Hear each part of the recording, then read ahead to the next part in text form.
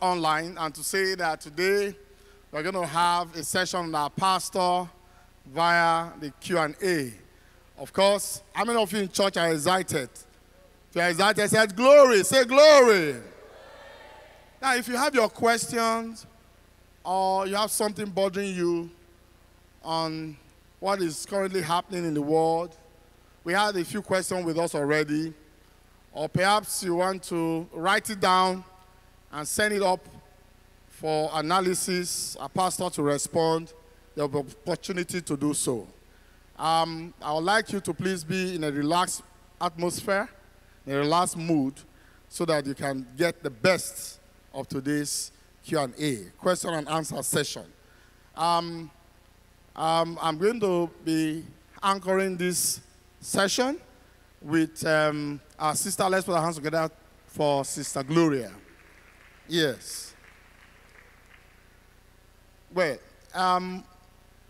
we appreciate few questions. If you have your questions, you can quickly write it now and begin to send it forward.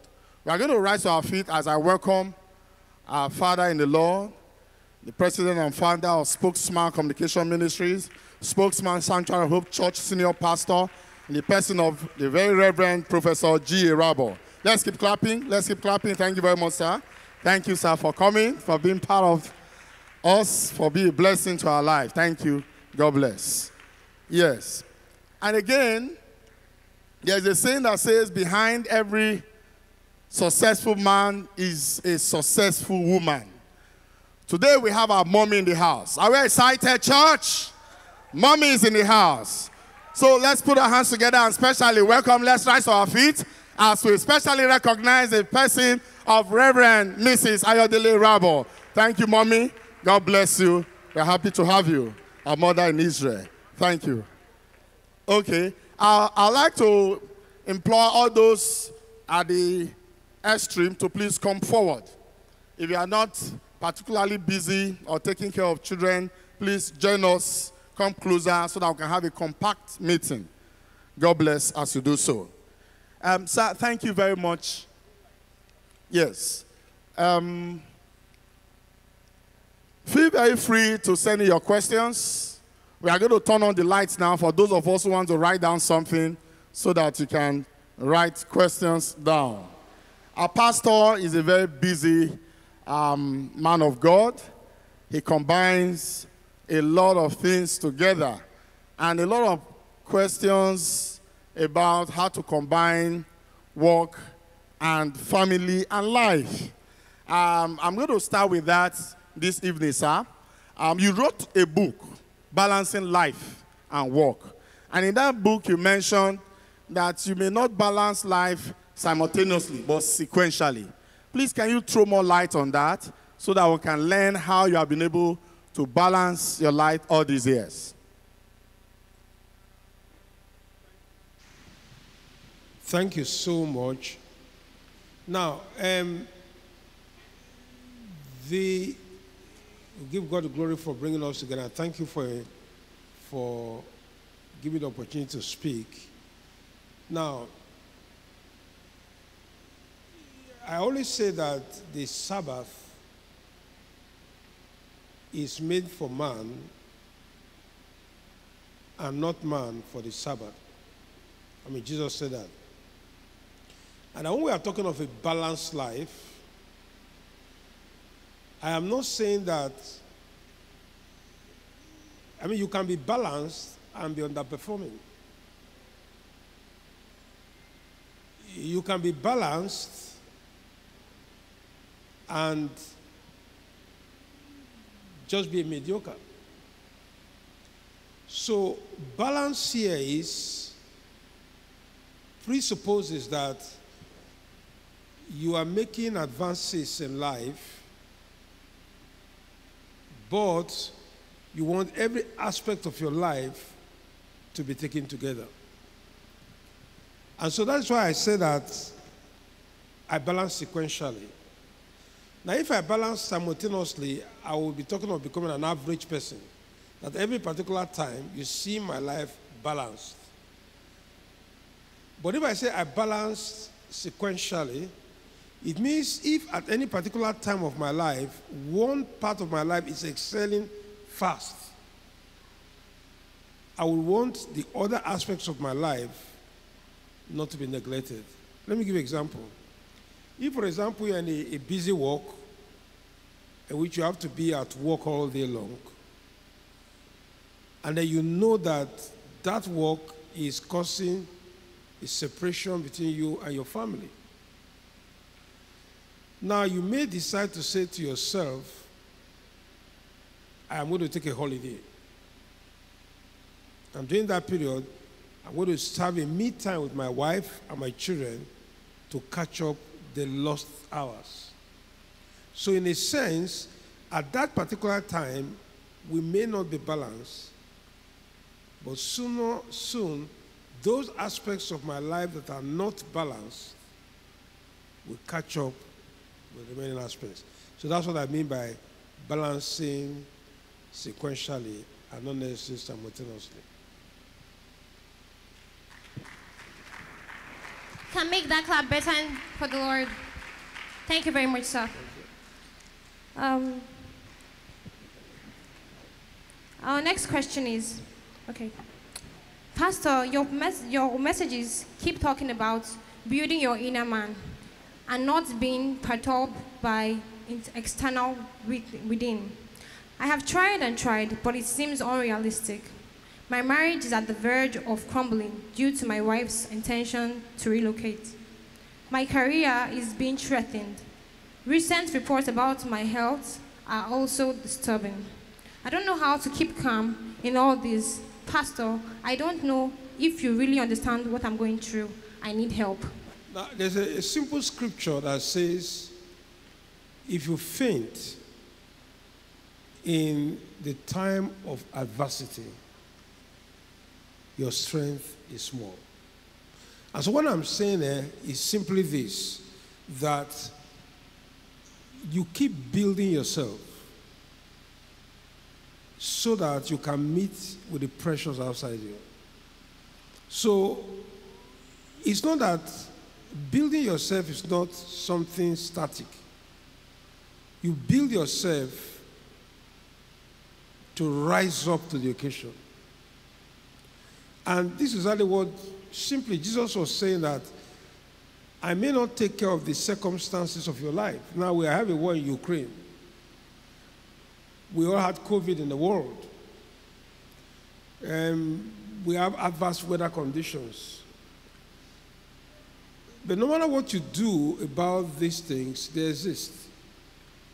But those who will win are those who are built or fortify themselves so that they can succeed. And one thing that allows us to fortify ourselves, one essential element, is the word patience. I don't know why God put patience and long suffering as cardinal virtues. And someone was saying that after you have finished, after patience have completed its work, then long suffering take place. And a man called William Barclay said, a Christian comes to the breaking point and does not break. So the Christian is not the disappearance of your problem that is triumph. It's the triumph over your problem in spite of the nagging problems. So the Christian does not conquer the problem externally, but it doesn't allow the problems to conquer him internally. And so from time to time, the Christian has what I call an elastic. He's so, he doesn't have an elastic limit. So whenever things come, he learns patience. He learns endurance. And part of the fact that your wife wants to relocate, part of the fact that there is no money, then you switch to endurance, to long suffering. And then the scripture tells us that, I only tell people this, none of us knows the times and seasons. We don't know what God has put in his hands. It's just like say, God, give me patience right now. Or God, if you don't answer me now that I'm patient, I'll switch over to fighting you back. The Bible says we should let patience. You should let patience have its perfect work. In a sense, you and I cannot control patience. Let patience have its perfect work. Because patience is a trainer. I mean, if you're in a gym and you have a trainer, you can't tell the trainer, look, this is too much, I go. He can break the training. There was a time I used to have somebody who come as a trainer. He can break it over bits. But you can't tell him, no, it's too much. It will stretch you. But patience is the leader. Patience is the director. So allow patience finish his work, that you might be entire, lacking nothing. Now, what is the point of your going? If you go to right, you are impatient, and your wife says, let's go to the travel abroad, and you travel abroad. Does that solve all your problems? You only rearrange your problems. But if you are fortified with patience and allow patience does its perfect work, you realize that God is beautiful in every situation. God is not restricted to any time, place, and person. God can give you abroad here. As somebody says, our destiny does not come from abroad, it comes from above. God is trying to teach you through patience that my God shall supply all your need. And if he doesn't supply my need, I will not bow to that temple. Because whether God supplies it or not supplies it, he's the Lord of my life. So that is the important thing.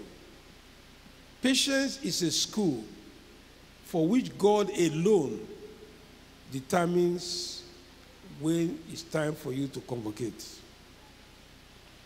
Thank you very much, sir. Let's put our hands together for our pastor. Patience is a school which God himself determines when you convocate. I'd like to quickly say that on Tuesday, a friend of mine who's a consultant in the hospital said that in the next 5 years, 5 to 10 years, we are likely not going to have young consultants. In fact, maybe when we go to one of the teaching hospitals in this country, Nigeria, you may see one elderly person with walking stick who will come to attend to you. Considering the massive exodus of professionals and brain drain to advanced country, so what will you have to say to the consultants that are migrating, and also an advice for our government? Because I inquired of my friend, why is it that many people are interested in leaving? And he said that when the supplier tank has been diverted, whatever is in the pipe is just for a season. The tap will no longer produce water. So, sir, what's your advice for both those who want to escape and then those who are governing in this present dispensation? Now, there are many ways I look at it. Now, since this question was asked in the context of the medical profession, now, as a teacher of medical students, both undergraduate and postgraduate level, I always tell my students, you must have the opportunity to get your training at the highest level to build up capability. Now, in the past, in this country, I mean, not too much, in the immediate past, postgraduate doctors have two aspects of training. When they reach a certain level, they are sent what they call a year abroad, when they are taught new skills and exposed to different kinds of diseases that they're not seeing, and also learn some soft skill required to practice medicine. Over time, this becomes very difficult because it was funded principally by the government. Then it came to a time when the skills of those who are advanced in the country are required, usually in the Middle East. And there was a flood of Nigerian physicians who went to the Middle East. But after a while, that thing plateaued, because the first flood of salary, which was very high, began to be down, it wasn't much. Then there were other initiatives we initiated from abroad itself, in which people from the underserved country or underdeveloped country or developing country go abroad and have some training, and then they're supposed to come back and impact the people. During my own time, I had a scholarship where I was expected to be 1 year abroad, although it was extended to 2 years. I was expected to come back. The thing is that you cannot predict how these things flow. All these things come in circles. So you cannot say a time will come and everybody will be abroad. It doesn't happen. Because 2 days ago I was in a conversation with one of my colleagues who traveled to, is it Fiji? I can't remember. Either Fiji or one of these islands. And they worked for about 5 years. After a while, they now promulgated I don't know what to call it, a decree or something, to which you said, if you are not from that particular island, you are not allowed to practice. So he has to relocate back to South Africa. He finished everything in South Africa, he got everything. Then he now learned that in South Africa, I don't know, that's his own version, I'm not sure I know that they do not give you a job except you are in South Africa. Not even permanent residence. And so despite the fact that he has done all the exams and passed it, he is stuck. Now, he was not talking to me, he was going to go to another island he had, his opening up. I can't remember the island now. And he said, on looking back, he regretted because he was working in Lagos. When at the time Lagos sacked, there was a mass sack of doctors. And he was among those who left the country that period. I know of many people, Nigerians who are also training abroad, whose career has been totally destroyed because they went abroad with the desire that they will get greener pastures. It didn't happen.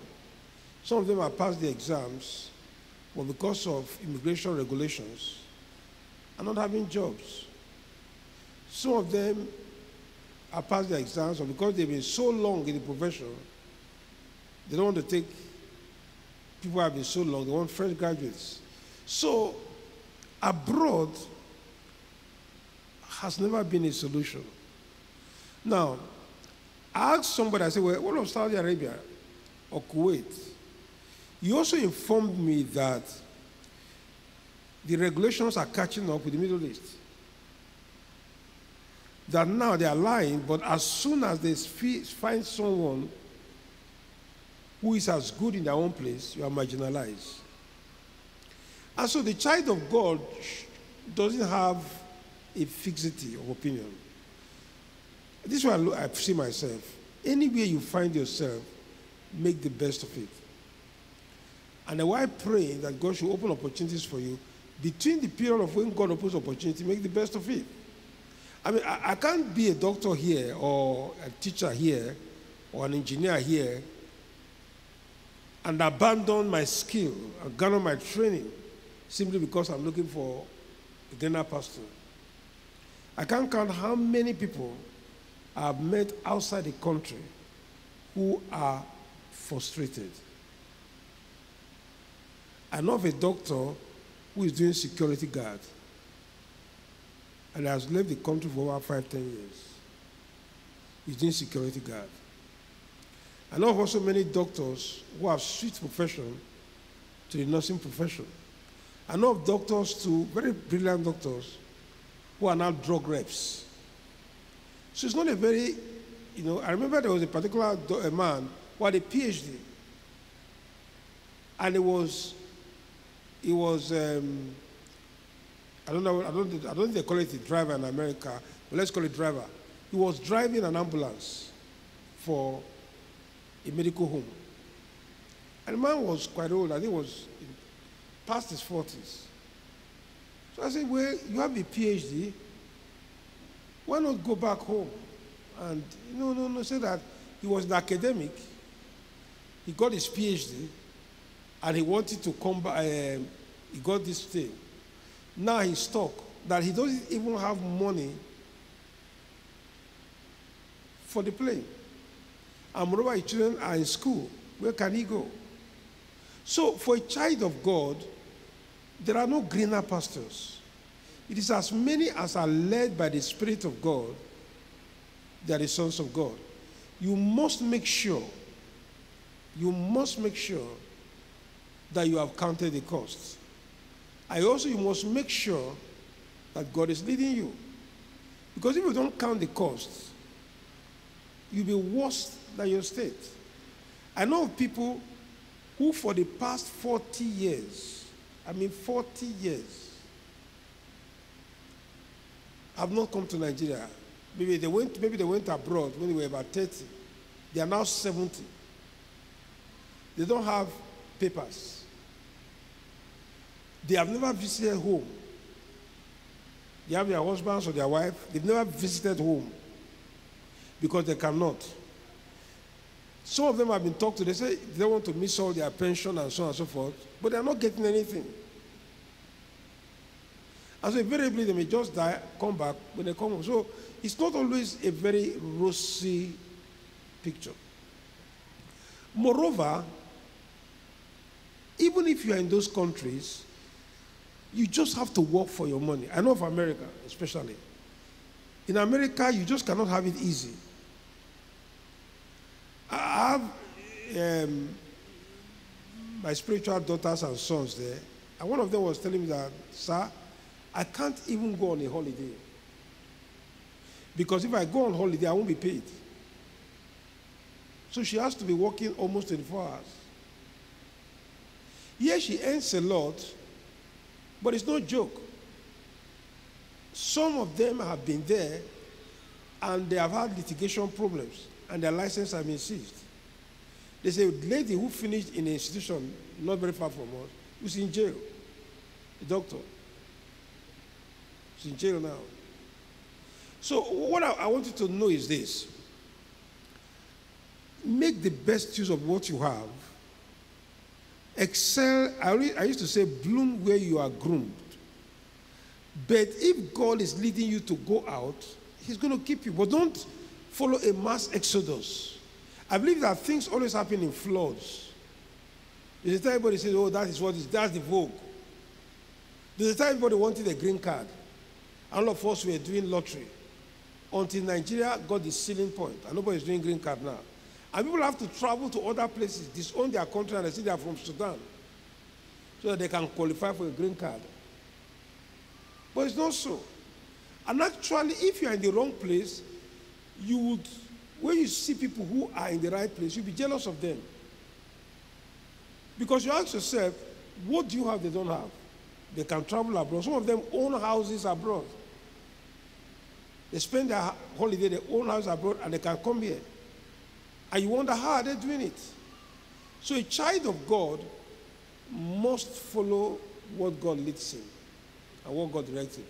I've always said to someone that if you are young, don't be lazy.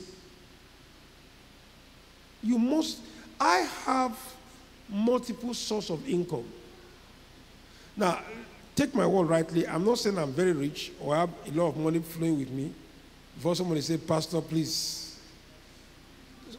I remember during the anniversary, my birthday, somebody wrote me, say, Pastor, you would have hit up to ₦1 million. Please give me some. No, it's not so. But what I'm saying that I don't sit down. This is why I find I'm a pastor and a physician, and my wife knows it. I don't just sit down and lie down and say, let salary come. If our salary can't meet my need, I'm always thinking, working hard, and looking for ways to enhance myself. You know, I'm like Paul using the tent maker business. How can I enhance myself? What can I do? Because I know there's a time it's going to come, no matter how I struggle. From about 45 onwards, you begin to get weaker and weaker and weaker and weaker. 50, weaker and weaker and weaker. 60, weaker and weaker. 65, very weak. All this idea you retire at 70, very, very weak. You know what I mean? And you should watch. People at 75, they sit down, they sleep almost all throughout the prayer. So you'll not be able to work hard. So now that you are young, and let me tell you, most of the jobs that people here will not do in this country, what they do outside? They sweep floor, they sweep toilets, you know. They do all kinds. So make the best of what you have here, and if God opens the door, make the best of the doors that God has opened.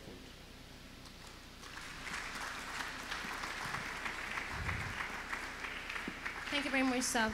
Our destiny is not from abroad, it's from above. Thank you very much, sir, for that powerful word. Now, sir, there are some people that often say that their spirituality is between them and God. They don't serve in church. They don't even come for services. These people can be our brothers, our sisters, our close relatives, sometimes our parents. Now, what do you think about such people, and what response can we give to such statements?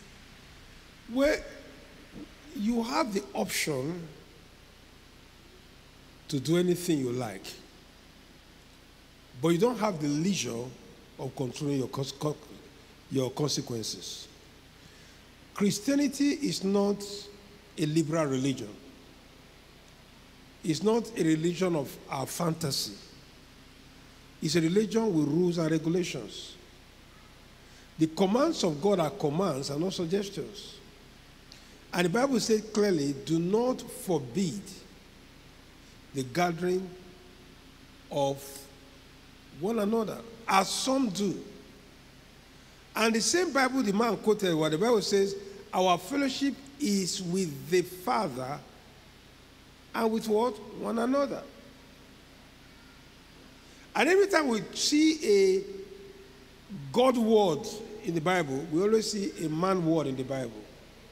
So I think that what that brother is doing or sister is doing is what the Bible, what theologians call heresy. You know, is false doctrine. And he may not realize it now until he starts seeing the consequences. Because we are called to be together. You know, we have a bonding together. And we are inseparable for one another. I need you, you need me. That's part of grace given to us. You can't be on your own. You know what I mean? The Bible says, how blessed and how good for brethren to dwell in unity. And then it now ended up by saying, it is there that God commands his blessings. If you look at the Acts of the Apostles, God added to them such that will be saved and blessed them because they are together. People always say that snakes are killed because they walk alone.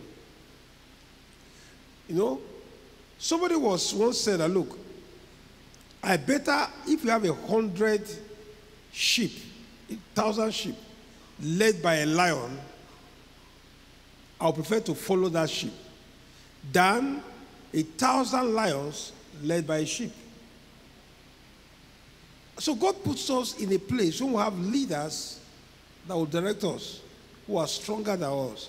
The Bible says, let those that are strong bear the infirmities of them that are weak.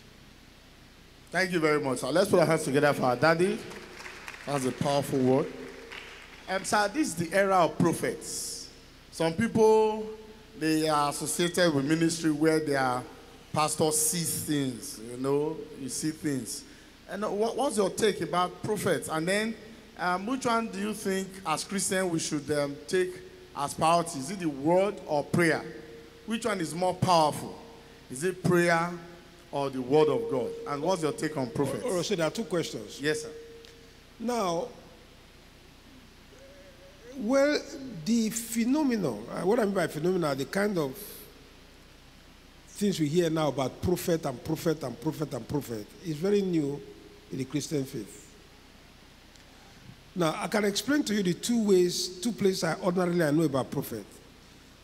There's the gift of prophecy, which is in 1 Corinthians 12. And then Paul told us that that gift is for exaltation, for edification, and then for comfort. That gift essentially is the word, spoken through the agencies of the Holy Spirit, addressed to a particular situation. It's always biblical, it's scriptural, and it's sound. Then there is the ministry gift. And the Bible talked about the 5 gifts. I mean, we call it, not that Paul wrote it as a ministry gift, but because of the way it was mentioned. It says some are called to become, some, apostles, prophets, teachers, evangelists, and shepherds or pastors. Apostles, they are like pioneers. They open a territory and they plant. Prophets are more or less interventionalists. They bring God's word and they are translocal, but they belong to a church. A prophet doesn't really head a church. He prophesies to a church and he prophesies to the world, the voice of God. Now, a teacher is translocal. It can be domiciled in a church, but still goes out. Evangelist is for the world, and pastor. You see, prophet, in the way we understand it in this modern world, when a man can tell you, this is your card number, this, your wife wore a green dress on Wednesday, or you have 2,000 naira in your account, the comb you used was yellow yesterday, and you had your period a week ago, it was very heavy. Now, I think I still do not understand how it's very biblical. It could be, but I don't understand it. Now, there is something we call clairvoyance, and they've been existing a long time. What they do is they peer into the future. So God, anything you are predicting about anybody must be relevant, must be scriptural. So just going to tell somebody, look, this happened. No, that's not so. We have it in our native culture, which the man will predict and things. And then in the psychics, extrasensory perception, where somebody can just tell you what is happening to you, where you went to. I'll give you an example. One time I went to Miami, and I was looking at my palm, and the woman said, do you study palms? So that one is a gray area I don't understand. And I would rather not, I would advise people to tread cautiously when you have those kind of, those kind of things. Well, you cannot say which is more important, the word and prayer. The Bible says it is sanctified by the word and prayer. You see, a man said he fasted for 40 days and 40 nights, that God should speak to him. And all God told him was in the book of Ephesians. And Jesus Christ says, if you abide in me, and my word abide in you, you shall ask whatsoever you will, and it will be done to you. So you cannot separate the word from prayer. Neither can you separate the prayer from the word. So when you are only praying without the word, you go into heresy. When you are reading the word without prayer, you go into academic theology. But when you pray and then you use the word, you go into sound doctrine. Thank you, sir. Thank you very much, sir. Thank you. Okay, so this question just came in. The question says, What do you do when God is leading you to a lady older than you in marriage? At least 2 years. Well, as a matter of fact, 2 years, anybody who is within 2 years bracket, they are really, I can say they are pairs. You know, it doesn't really, well, I'm not talking scripturally now, I'm talking of sociologically, that 2 years before, 2 years ahead, it's not particularly a big problem. And I know you will say, well, what if we are 50 now and she looks like my grandmother but that would take about 5-10 years gap. I think age is in your mind, it's your mindset. Reverend Elton, my mentor, the wife was older than him, and they lived a very brilliant life. It didn't matter to them. It wasn't a trouble thing. So I don't think that is the issue.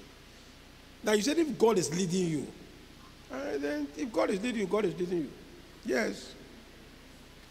God is possible. God can even make you at the age of 70, look at 30. No, so I think the aim should not, you should know what, the first thing is to look at other indices that consolidate your home. Put them all together in the right proportion and then see the age. Except you tell people that your wife is 4 years older than you, who will know? So you cannot tell. Like my wife is always looking young. He will tell you now that she's 40 years. You won't be. Yes, so it doesn't matter at all. So is that like a practical wisdom to handle such relationships? There's no practical wisdom. What I mean is the practical thing that if you want to marry, marry. If you don't want to marry, tell God to change it. There's no practical wisdom to it. Love the wife you are married. If you say God, or tell the Lord to adjust his age. No practical wisdom. I feel within the 2 years, I'm not talking of any street, within the 2 years, it doesn't really matter. It doesn't really matter. People have many hypotheses. You don't want, I want a younger person to respect you. No. In fact, a younger person can even hit you on the head. While the more mature person may be kind to you. He will just be very respectful. So I think, we don't know. Just marry the woman God has given you. Marry the man God has given you. And just love her. And forget it. Don't go and be checking her birth certificate. Thank you very much, sir. We are blessed to have you. In fact, we have this question from the international stage. Okay. Few minutes ago, certain missiles were released into Ukraine by Russia. And so some Christians somewhere close to Ile-Ife are saying this might be this end time. They're already praying and praying and praying. So, sir, what do you have to say about this? Is this heralding the end time, or should we expect, is it beginning of another third war? What is the problem? Because Russia troops are seriously armed to the teeth as we speak now, and that they have entered Ukraine. Well, I'll just give you a simple advice. Watch and do what? And pray. Now, people always say that the Second World War came because Europe was invaded by Hitler. Actually, Hitler was praised by many European leaders to be a very great man, a very wonderful man, until the man started invading Poland and all the rest places. The issue about Ukraine is this. The Soviet Union have all these countries under them before. And they've lost all these countries. And some of them have joined what they call the NATO force alliance. And there is a treaty which says if you touch any of these countries, you touch the whole of Europe. And then Ukraine is so close to Russia. And Russia is afraid that if Ukraine joins the NATO, which Ukraine have not said it will not join or join, that they are not safe. And if there's a war between the NATO forces and the Russians, is a bloody war. It's a nuclear war. It's a doomsday. So, but I think it's so, we should not be too fast to say because they've invaded this, there is the Third World War. But just watch and pray. Just watch and pray. Just watch and pray. I have a question here, sir, from one of us in church. He says, Pastor, thank you for always leading by example. So you make life seem so easy by asking us to commit everything to God. Where do we now come in terms of contributing our quota? Are we just going to leave everything in God's hand and relax, or how? Well, somebody once said that when you pray, pray as if everything depends on God. And when you walk, walk as if everything depends on you. But in between, let your presence interact with God's prayer. And let God's intervention intervenes with your work. When I said commit everything to God, I'm telling you from my own experience. I really mean it. I commit everything to God. And then I wait for the signal. We are just finished a seminar now. I wrote with, was it on Tuesday? It was on Tuesday, yes, it was on Tuesday. One of my colleagues, or Monday, I can't remember, on Monday, was saying that I should give a seminar to them. And I just said, well, rather than giving a seminar for just the 10 of you, let me give a seminar to the whole world. So on Tuesday or thereabout Wednesday, we sent out this flyer. And people all over, Canada, US, my friends from Canada, US, all have been sending me notes. Over 100 people were there, that platform. Just 2 days. Now, on Wednesday, I had planned and written a lot, and asked God what I will write. But on Thursday morning, I woke up very early, and I started scripting it. Now, I had prayed, this is just 2 days. God, give me inspiration. God, lead me. But I didn't fold my hands. I still worked hard. But when you walk as if you don't recognize that there are factors in this world you can't predict, and that God worketh in us energetically to do several things. Let me illustrate. There's something I was doing somewhere. I'm about to start. I said I wouldn't start it because I feel I have stopped projects. And I just told my wife that the Lord said I should do it. And to me, it's a very big project. It's not something that I can do on my own. Then I was lying down in my bed, and the Lord just gave me one wisdom. One simple wisdom. He said, do this and do this and do this and do this. And that project would have been half complete. So when you say complete, giving everything to God, doesn't make you passive. Come and let us reason together. So it is listening to God. It's just like I see some young men said, I propose, it doesn't work. I don't just say, God, give me a wife. I say, God, give me the qualities of the wife you want me to marry. And make me suitable for the wife you are prepared for me. And then I ask God, how do I get about it? Do I propose? You know what I mean? What is the strategy I will use? So prayer is not passive. Prayer is mobilizing heaven's resources to bear on the circumstances of your life. We can make that clap better. Complete everything to the Lord, not some, but all. Thank you very much, sir. Sir, this question of purpose keeps arising. Some people are like, they don't know how to discover their purpose. Now, I know of someone that is engaged in so many things, but yet it's like the person has not found his or her purpose.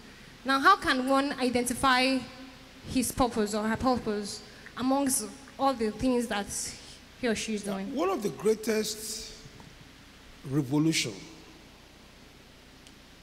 two of them, but one of them that changed my life drastically was when we were building this church.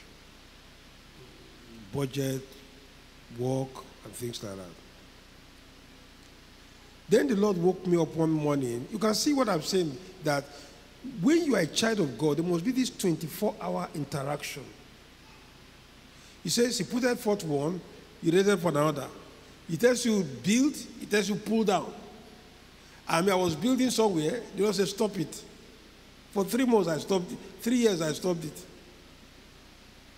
When I go to the building, I look at it I'll be miserable. But he said, stop it. Then one day now told me, go again. And in 9 months, the whole thing was complete. I wasn't stopping it to gather money. I was just listening to a signal. So I only tell you that the greatest rule in Christianity is listening to instruction. So one of these days, as I was praying, the Lord told me, I will build my church, and the gates of hell shall not prevail over it. You are the pipe, I am the pump. You are a transmitter, where I'm really the thing. So all you need to do is, I am the handmaid of the Lord. Be it done according to what? Your word. And so, purpose is not what you yearn for, it's what you discover. And you discover it as you relate to God. And when people think about purpose, they're thinking about the big thing. Do you know that God's purpose for you now may just be that you should be arranging these flowers? But many people think that the purpose must be that they are pastors, or they own a ministry, or they own an institution. It's not so. Look, while I was growing up, everywhere I have served, I always know that God has called me to serve. That is it. Right from my young days, I served. In fact, I slaved. And when I finish a certain level of slavery, if I tell you I slave, I really slave. In this town, I never had a car. I never bought clothes. I never changed the furniture in my house. I was just slaving. But that was the grace. And when God wants to take me to the next level, he prepares the way, makes it easy, and establishes it with peace. Because the Bible says, the effect of righteousness shall be peace and rest. So I don't go say, show me my people, show me my people. I want to know my people. I know. I just live a day at a time, and I stay faithful. I stay faithful. Because if you are not faithful in that which is another, how can you be committed and giving that which is your own? And let me tell you about this faithfulness. Faithfulness is not that you clean the house, or you are a member of the ministry, or you are a leader. If God sees in your heart, as you are serving, a seed of deceit, that you are manipulative, that you are not serving sincerely, he will not give you your own. And if you have it, it will not succeed. And so, God must see in you, and I can tell you, I'm not saying I'm perfect. Everywhere and anyone God calls me to serve, I don't have another ambition. I don't say I'm serving this church now so that I learn how to serve. I've never done it. Never. I go for it. When I was called to serve in Foursquare, I was among the first people who gave money for the land in Foursquare.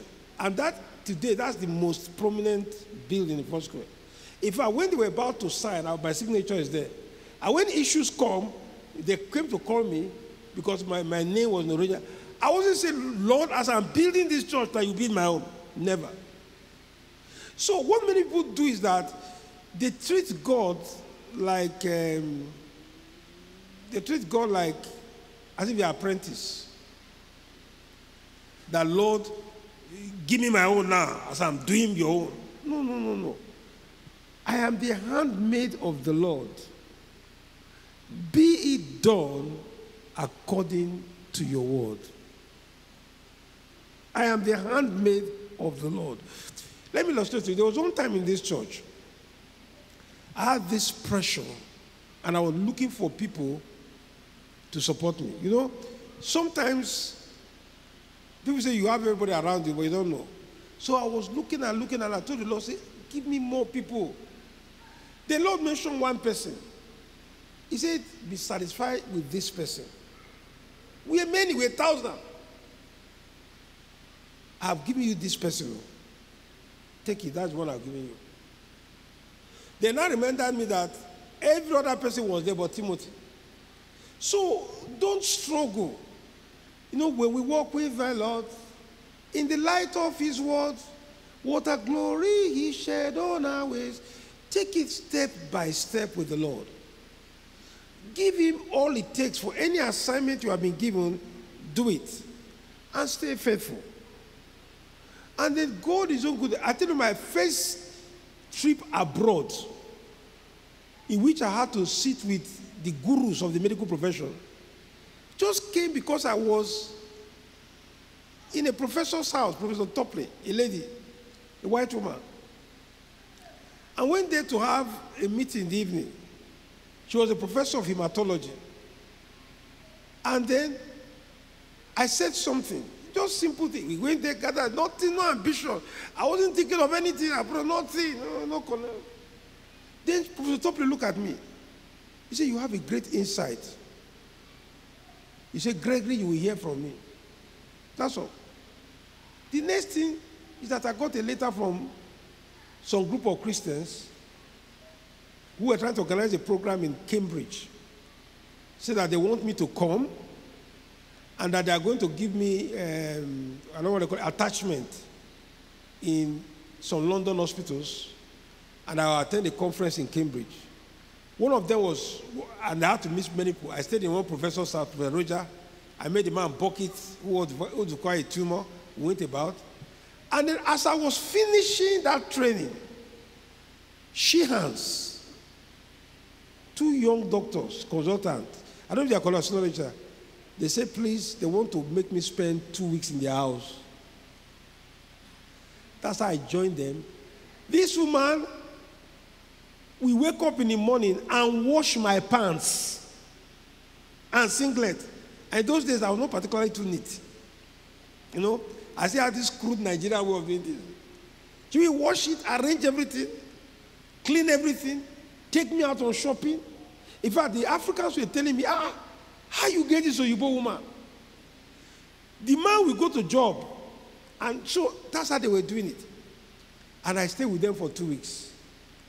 Then something happened that made us friends forever. My father were in their house 2 weeks ago. So then Nigerian Airways was still flying. So they give me a lot of books, a lot of medical books, many medical books. And so they now drove me from, I think they were staying in Essex, to Heathrow Airport to go and enter Nigerian Airways. Then I had excess luggage because I took them, I had money. You know, Nigeria was having money there. So I bought coats, buy this, buy that, boxes. So when I got there, they weighed it. They said it's too much, that I have to pay excess luggage. Meanwhile, Shehans were looking at me from far. Oh no, the man, not the woman, but the man alone.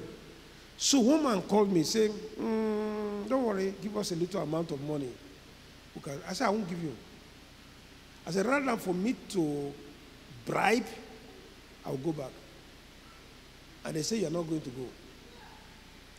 So I now told the Shehans, I said, I'm not going to go there because they want me to bribe. Maybe I should go home take another trip later and drop some luggages.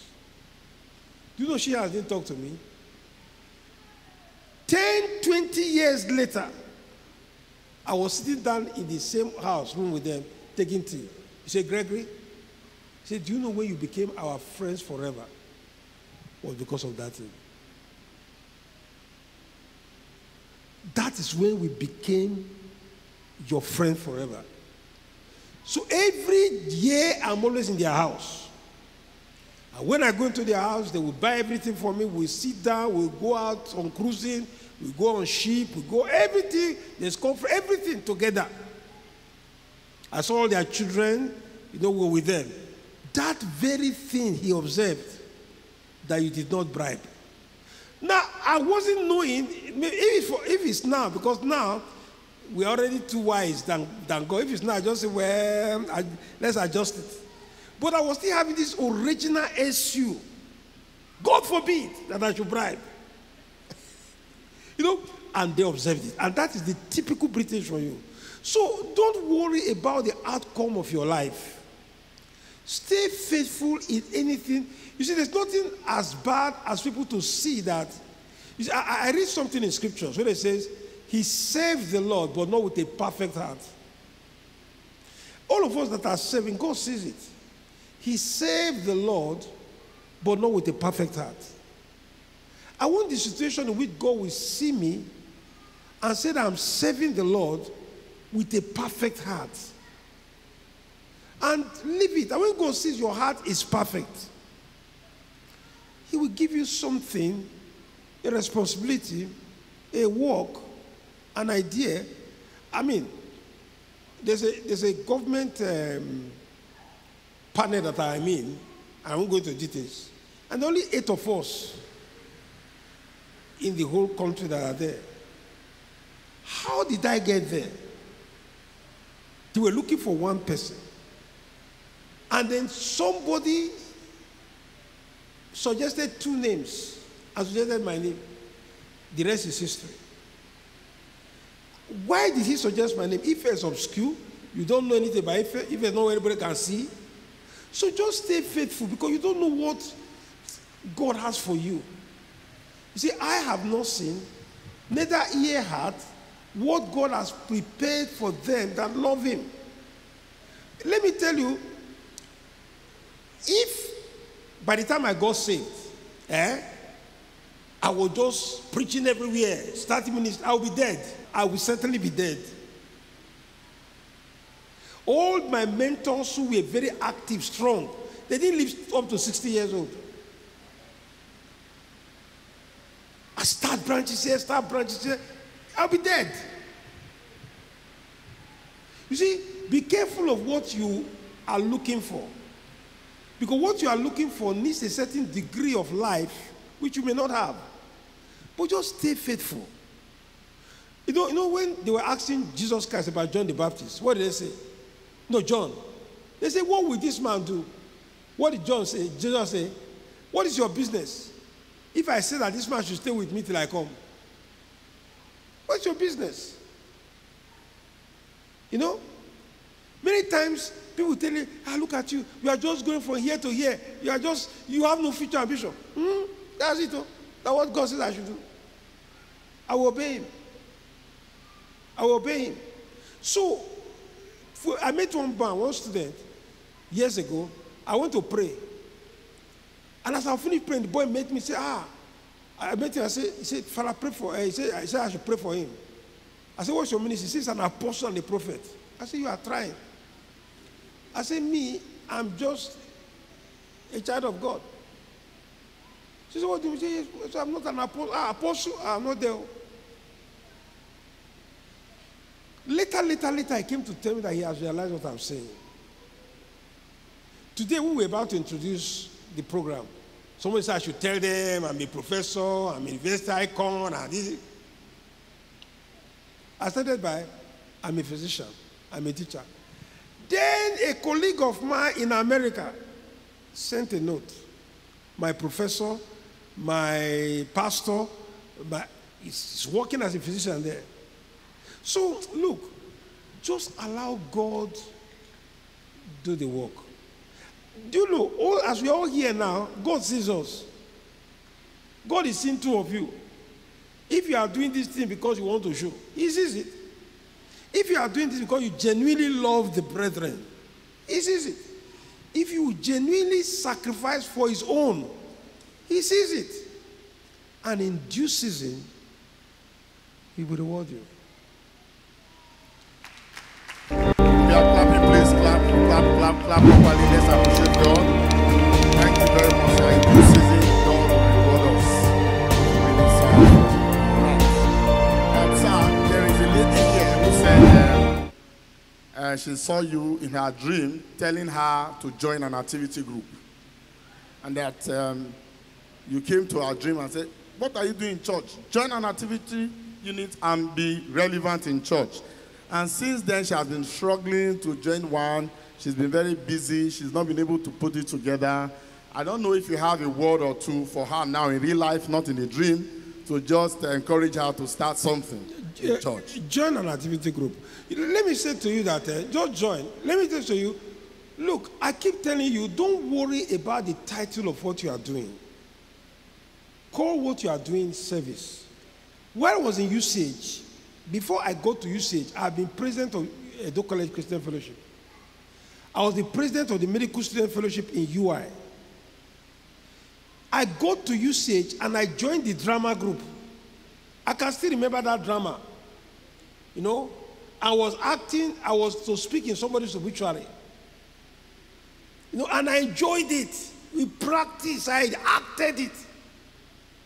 So I was glad. You know, I didn't think of anything.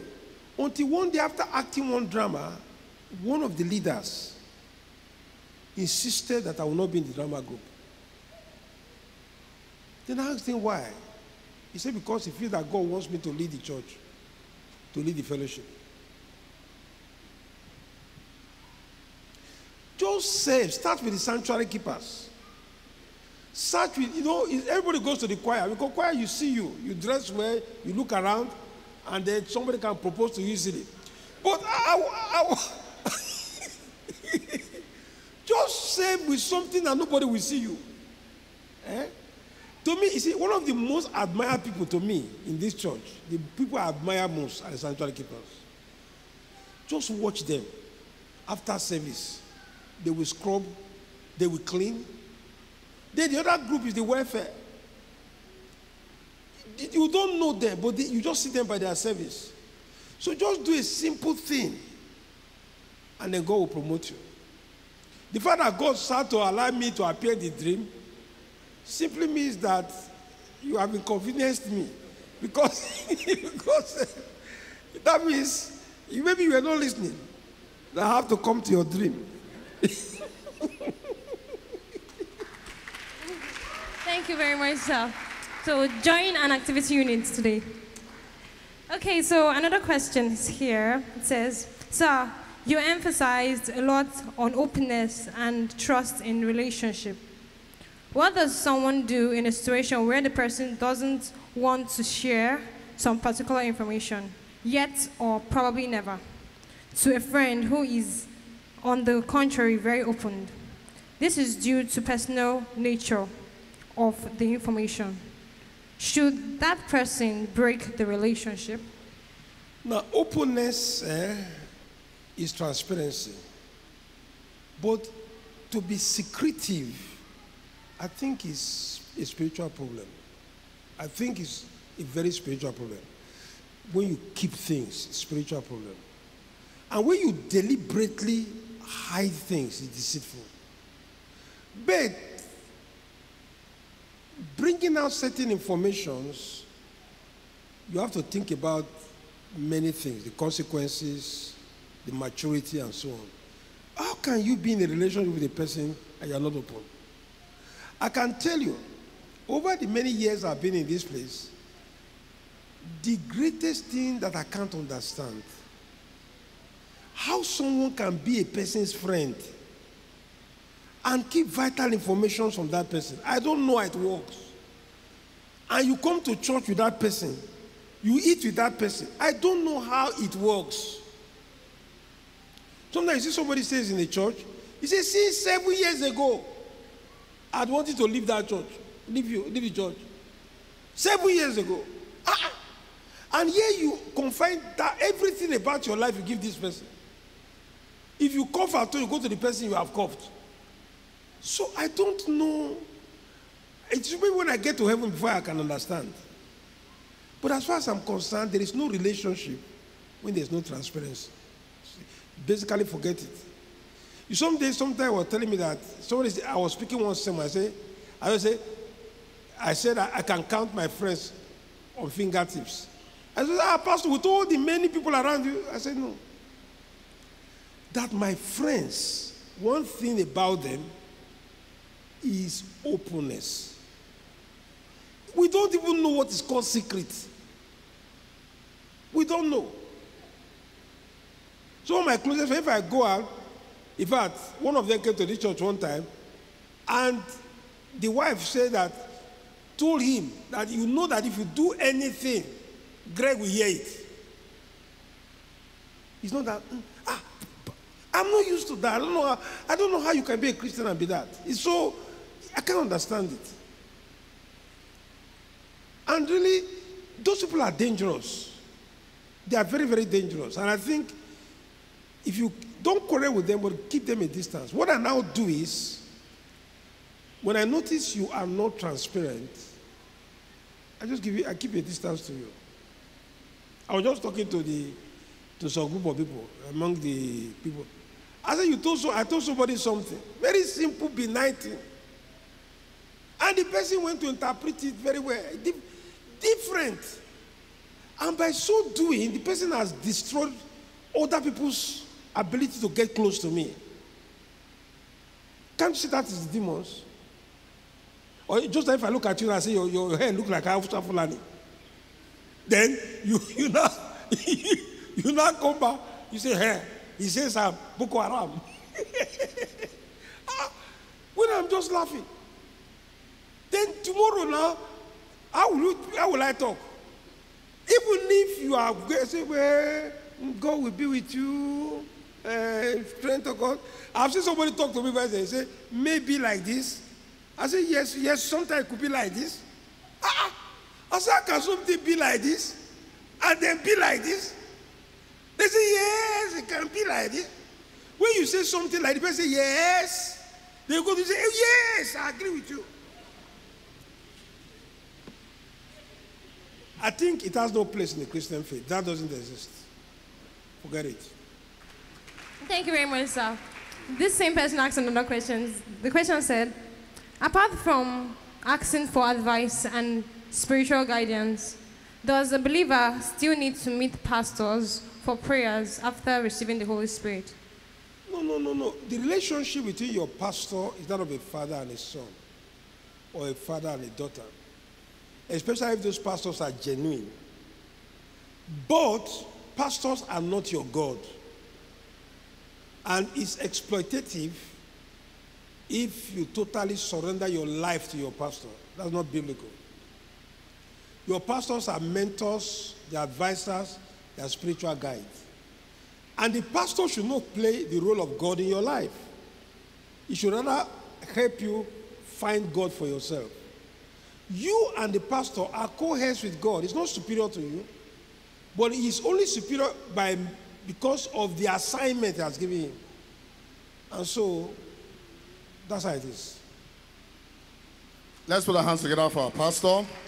We have a few questions here before we round off this session. I would like to read. Sir, you have talked several times about thinking and writing down your thoughts. But how do you effectively streamline your thoughts when everything seems to be like your thoughts? A lot of them, they are coming out at once. How do you streamline them? That's one. Then another question here says, is giving our substance, first fruits, to our pastor the same thing as giving to God? First fruits to our pastor, is it the same thing as giving to God? Well, somebody was asking me one time, he said that he's afraid to say, God speak to me, God speak to me, God speak to me, God speak to me. Because he said that he knows people have been saying, God speak to me, God speak to me, God speak to me. And they are sick in their minds. And he says, look, he doesn't want to just stay in scripture normal. But I say it's a very simple thing. If I call it to you and I say, God spoke to me that I should eat beans this evening, or as I get to the door, say, God said it should be yam. Then before I enter your car, you say, God spoke it should be rice. Then I will have to be worried. That God has spoken to you within 2 hours, beans, yam, and rice. So there are certain parameters of the way God speaks. It must be scripturally. It must also be of a sound mind. And it must be in line with what is acceptable. Very rarely God makes you to give you revelations that are out of the way. So when I notice that somebody consistently is giving revelations that is out of the way, I'll be very cautious.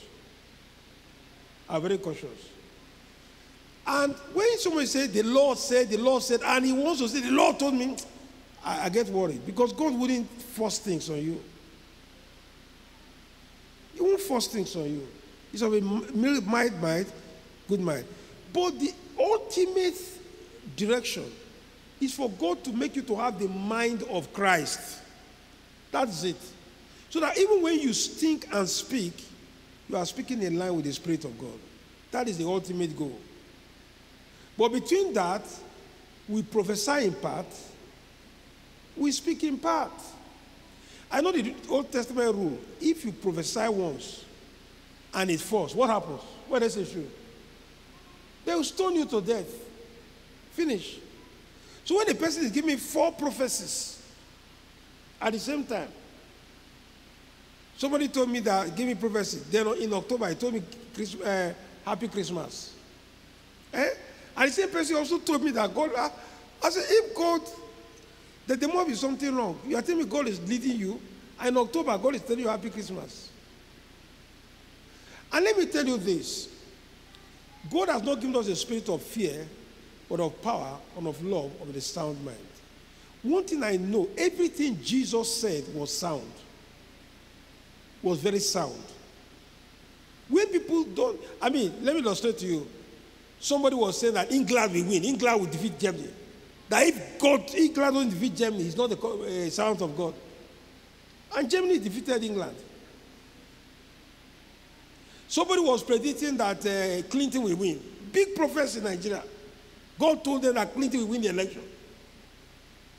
And then Clinton lost. Somebody said that coronavirus will go in a wave. Boom! Wind will blow. Boom! And coronavirus will go. I lasted for 2 years. So the Bible says, let one prophesy, let another judge. That's all. So I don't get too worried. When people start saying, the Lord said, the Lord, I don't, just relax. Tell me what God said and go home. And if the Lord that is speaking, he will tell me in my spirit. But I will not despise prophecy. I will not allow myself, because you have given a prophecy, I will be paralyzed by it. Second one was it? Yes. The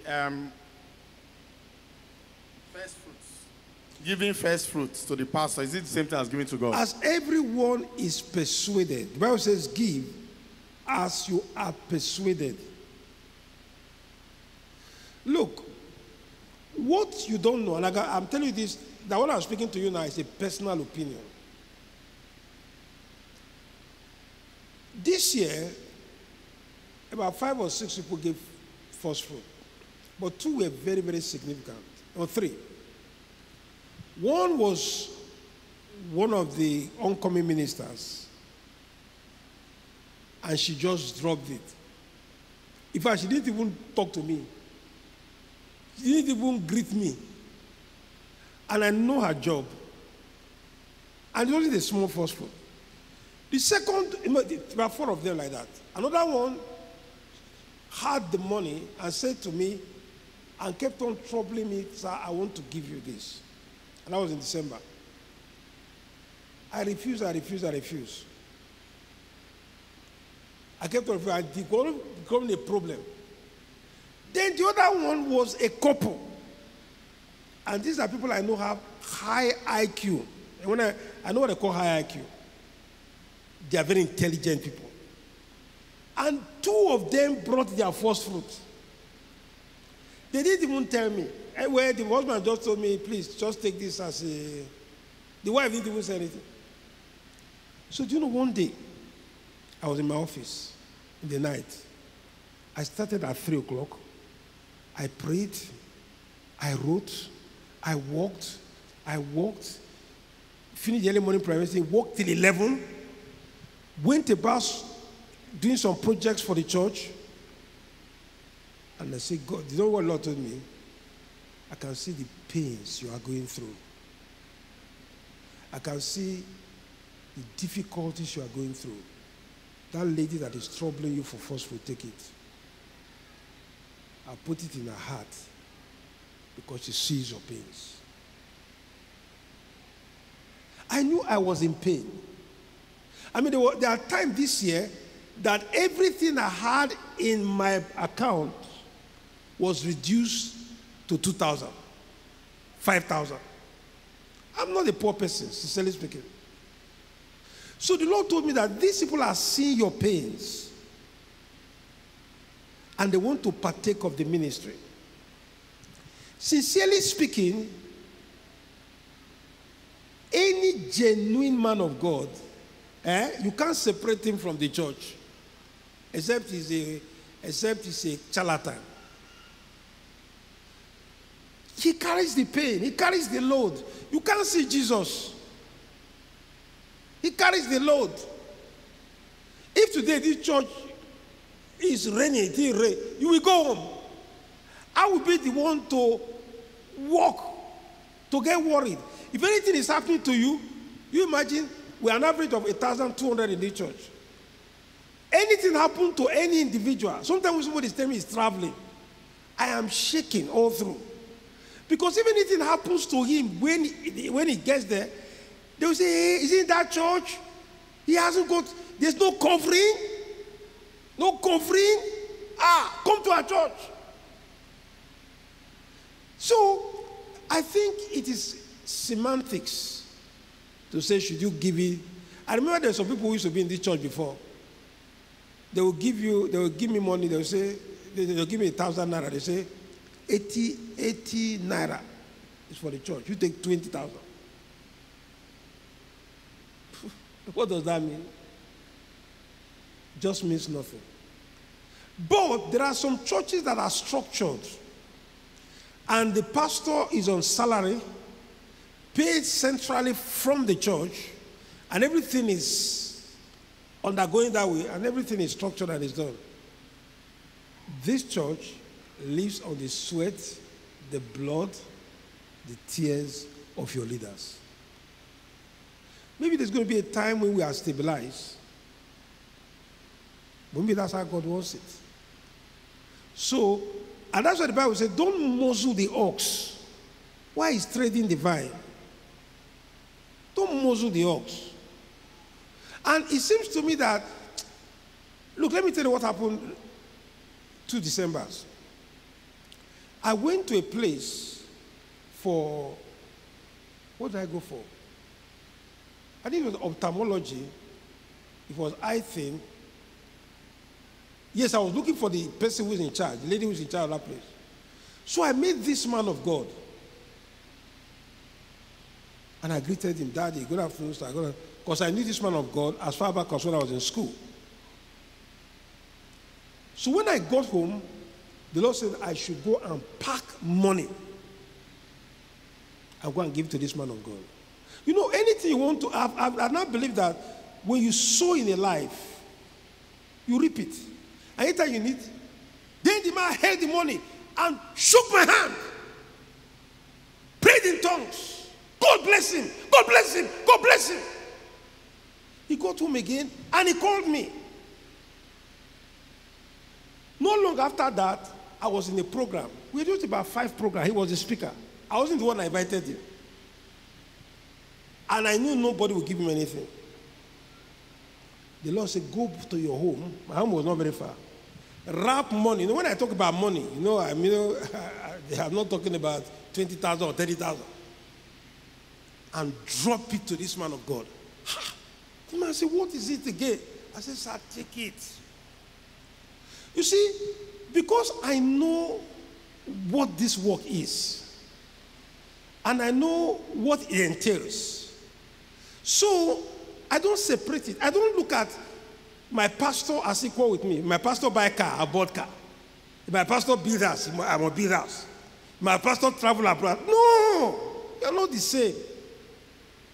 That depending on who that pastor is and the level of your relationship with him. I was speaking somewhere, and I said, I only know of 3 people. Yes, 2 people really, outside this country. I mean, really 2 people who give me something very significant at the end of every month. I mean, some people give, but they give a proportion to that. But if you give a millionaire, you give him 500,000. It's not, you won't consider it. But I know of 2 people. So immediately I finished saying that word, one of my daughters, he just came, said, sir, I feel grief in my soul. I said, I remember how you labored for me. I remember how you suffered for me. Please, sir, I'm very, very sorry. He issued a check. And I think that was one of the largest check I've ever received. They said, from now on, every month, I'm committed to you. So, it is something, just like your father. Before my father died, I was fanatically inclined to help my father. Because my father never married another wife. My father was laboring. You go to work, he's at home. He became us to study. He suffered. They gave me a car loan. He said, we'll not take a car loan because of his children. So immediately I qualified. I said, I am going to reciprocate. And God being so good, at least I saw my father for about 40 years before he died. And I kept on asking him, look, is there anything I've not done? I'll conclude by telling this story. I told it to my wife yesterday, or this morning. I said there was a man of God. He said he was always giving 2,000 to the mother. Every month, 2,000. Every month, $2,000. $2,000. So one day he called the mommy. I said, Mommy, what of the money I gave you last month? He said, it's still there, I kept it. He said, what the one I gave you 2 months ago? He said, it's still there, I kept it. He said, what the other? He said, The man said, we're not going to give his mother again. He said, Mommy, I'm not going to give you. I said, the mother said, you dare not touch my own money. You dare not touch my money. He said, first month he didn't give, second month he didn't give, third month he didn't give, and everything about his ministry paralyzed. He's an American. It's not like us. He's a tertiary preacher. They get money by when they are invited. He said, no invitation. No invitation. And he called the mother. He said, I told you, you don't touch what is mine. He said, so that month, he now sent to the mother. I said, everything changed. You know, there are some spiritual dynamics. Nobody knows how it works. We don't know how it works. But we know that it works. And so, to every sacrifice, there is something. And I believe that if you have a minister or a leader who is laboring, not forget about this church, please don't separate it. Don't say, hey, Pastor, give. Just give them. Anything that is laid in your heart, as you feel persuaded, just do. If your persuasion is, drop at their feet. Good. If your position is drop in the church from, and pastors who are ethical, they will not touch it. Somebody sent me some money and he put, what do you call it, not in this church, he put the, what do you call it, he photocopied the thing, everything, 20-something thousand naira. So I wrote him, acknowledge receipt of your photocopy there. He said, no, but no, is it there? I said, I told you, photocopy transfer. Praise God. Amen. Please, if you are clapping, let's clap properly. Thank you, Daddy, for the powerful answers. Now, I'll just take this last one. It says, you've been taking series on time, success, purpose, and prosperity. When Jesus told the man to sell off all his big possessions and give to the poor, does it mean that Christians who are rich or wealthy cannot make heaven? And what is the difference between ambition and dreams? Well, very simple. Riches can be an instrument of spirituality. At the same time, riches can block your salvation. But the Bible says about Solomon, Solomon loved several women, and those women turned his heart away from God. So if, the Bible says, if riches increase, what did he say? Set not your eyes on it. But if you now make riches your God, you've got your reward. What is the difference between dreams and ambition? Christians don't talk about ambition generally. It's not a word we talk, where it's an English word, but Christians talk about visions. Visions and dreams. And by using those terminology, they are saying what God wants you to do for him. Ambition usually is what you want to do yourself. But you can be ambitious to do what God wants you to do. Thank you. You can be ambitious to do what God wants you to do. Ladies and gentlemen, brothers and sisters, we want to once again appreciate your patience, and I'm sure you have enjoyed the time with Reverend Professor G. Erhabor on this session.